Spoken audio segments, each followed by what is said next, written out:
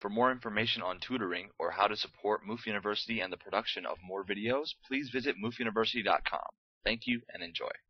So the first three quantum numbers that we talked about were N, L, and M sub L. N, of course, describing the energy, L describing the shape, and the M sub L describing the orientation. Of what, though?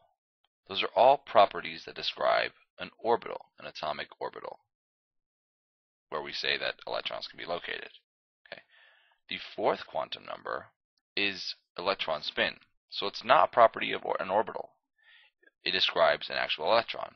It's denoted as M sub S. That's what electron spin is denoted as. And basically, the idea here is that these electrons have, they create little tiny magnetic fields. Okay.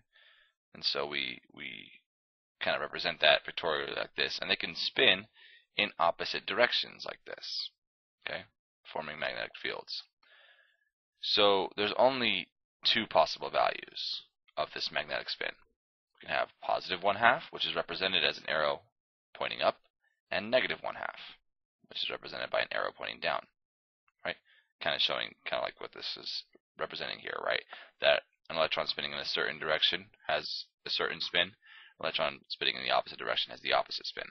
Okay, so these guys have opposite or opposing spins.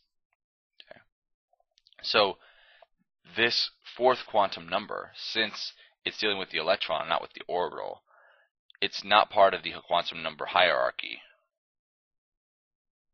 like the first three numbers.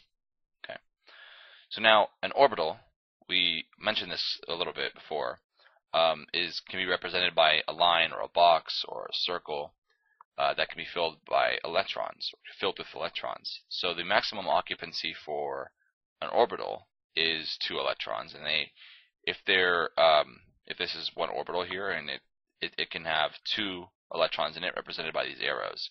So one would be spinning upwards, and one is spinning downwards. Okay. So okay, whatever, cool. What does this mean?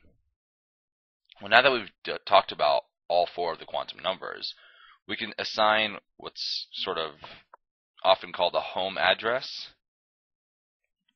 or a set of quantum numbers for an electron. So we could basically assign and kind of say where an electron is in terms of these quantum numbers. Okay. So if we're thinking about an electron in the 1s orbital, so this is a 1s orbital here, it can have 2 electrons in it. If we have 1 electron with the quantum numbers n equals 1, L equals 0, so that's where the 1s comes from.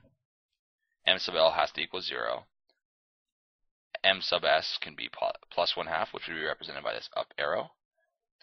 So this is the home address, or the set of quantum numbers that describes that particular electron, the pink one. Okay, we could have another one in blue, this home address, which has all the numbers the same except M sub S is negative 1/2. That's the home address for this electron. Okay, which brings me to the Pauli exclusion principle, which basically says that no 2 electrons can have the same set of quantum numbers. Because if they're in the same orbital, they must have opposite spins. You can't have an orbital that has 2 electrons and one goes up and the other goes up. That's not possible. You also can't have them both going down. If they're going to be in the orbital, they have to have one going up and one going down. Okay, so that's Pauli exclusion principle. So basically, no 2 electrons can have the same address. They both can't live in the same home. Kind of, if you think about it like that. Okay, so that's the Pauli exclusion principle, and how it relates to the 4th quantum number, electron spin. Hope that video was helpful. Thank you for watching. If you found that video helpful, don't forget to like, comment, subscribe, and share with friends. Thank you, and happy studying.